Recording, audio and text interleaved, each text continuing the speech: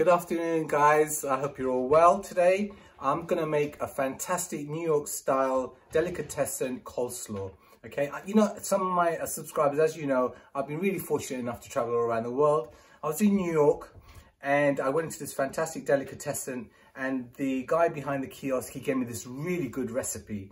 And he said to me, would you like some coffee? And I said, no, bruv, I'm not really into that. And he says to me, bada boom, bada bing. Anyway, we digress. Okay, so the coleslaw that I'm going to be making is a really vibrant coleslaw. It's got fantastic colors. The taste is amazing. So I'm sure you guys are going to enjoy it, and I'll show you how we cook it and make it. Thank you. So guys, here we are.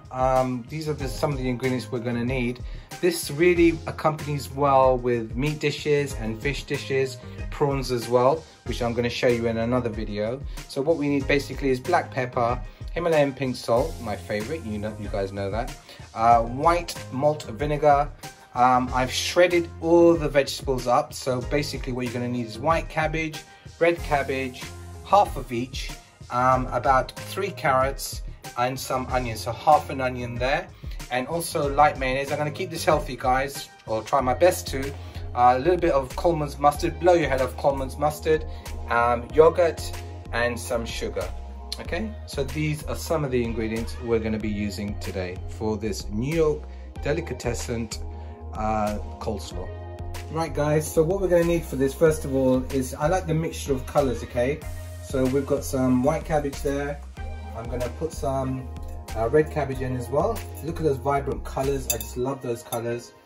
Some carrots, some more white cabbage and red cabbage there. A little bit more carrots and all the onions, okay, because I like it a little bit with onions in it, because it gives it a little bit more of a chunky texture.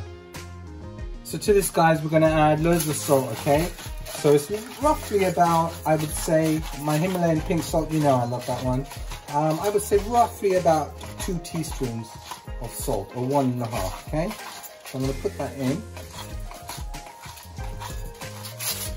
With that, I'm going to put some black pepper. So again, I like it a little bit, I like quite a lot of black pepper in there, okay? So I would say probably about 1 teaspoon of black pepper. It just adds a little bit more depth and earthiness to the flavors that we're going to get there. So we're just going to mix this up, guys, just to mix all the ingredients up. Look at those lovely vibrant colors we've got there. I smell the onions, I can smell some of the carrots as well coming through there. It looks really stunning in terms of color.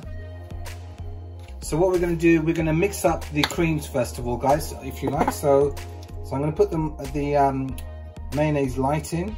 As you can see, we're going to need probably about a cupful of mayonnaise light.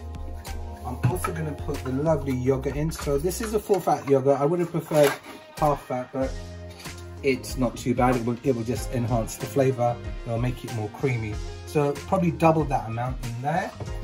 And I'm also going to put the sugar in. So we need roughly about 1.5 teaspoons of sugar. And the lovely hot mustard has to go in there as well, guys. So Coleman's mustard is the best. It just gives it a lot more earthiness and a lot more heat to the mixture when I'm going to mix it through. So just mix that through.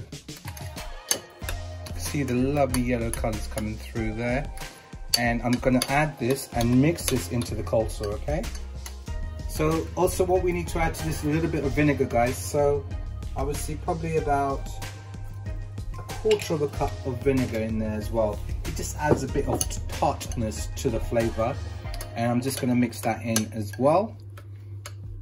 And then what we're going to do, we're going to add this now to the chopped up vegetables. So what I'm going to do is just mix all this lovely creaminess into the salad there. If you like, you want to call it a salad, I call it a coleslaw salad, but there you go. And we're going to mix that all through, and you're going to see the whole texture change there. I can smell the acidity of that vinegar as well. And it's just going to mix through into the coleslaw. Look, guys, this is the best coleslaw you can do, because you know what? It's fresh.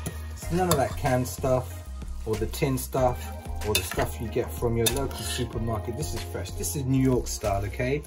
and it's going to taste good in your homes wherever you are around the world. Okay, like I said, it's a really good accompaniment for your meat dishes, your fish dishes, prawns. I'm going to be making prawns next, and I'm going to be using this to actually eat with the prawns. You know what? You guys will be surprised, but it tastes fantastic with hot cooked curry prawns. So guys, I'm going to try this now. It looks really yummy. I'm going to see how it tastes. Smells gorgeous. So let me just try it now. Whoops, dropped a little bit, but it's no problem.